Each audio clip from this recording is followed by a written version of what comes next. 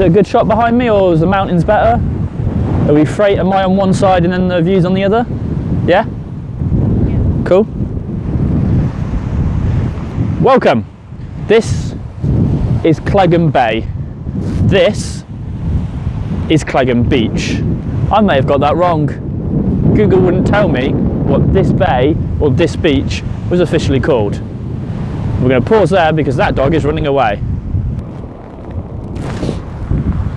And so, what we are witnessing... Jasper, come here! You stay with me.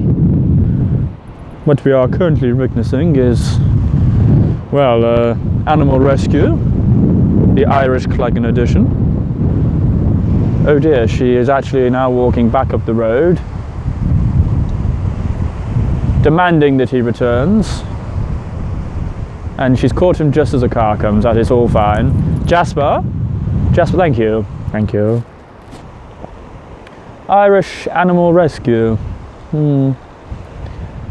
What we're going to do is keep the mischief terrier on the lead from now on. Yes, we will definitely keep the mischief terrier on the lead. She returns, possibly back into shot along that rocky area. Here she comes. What you'll be able to see is the bubble bobbing on her bubble hat. In a few seconds she'll come back into view. Having successfully tamed the animal. As a beginner I'd probably give her a 6 out of 10. She caught the animal, 2 bonus points obviously, as per standard Irish rules. The terrier was well known for escaping, so the original handicap was high. Here she returns within a good time spell, 6 out of 10.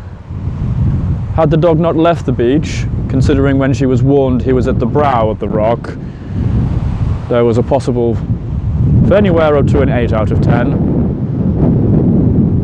A 9 or a 10 is almost unheard of in the modern game. The modern game obviously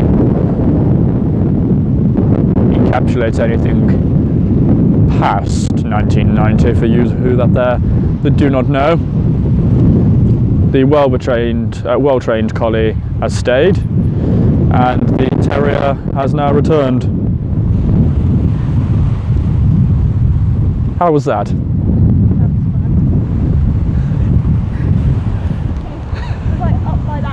He was up by the house. The second house? The second house along. Just as I caught him, the car came with him. Just as you caught him, the car came round the corner. Do you think maybe he now will stay on the lead? Yes. That is why I was going to. This is George Honeybottom, reporting for Irish Dog Catching. Over and out.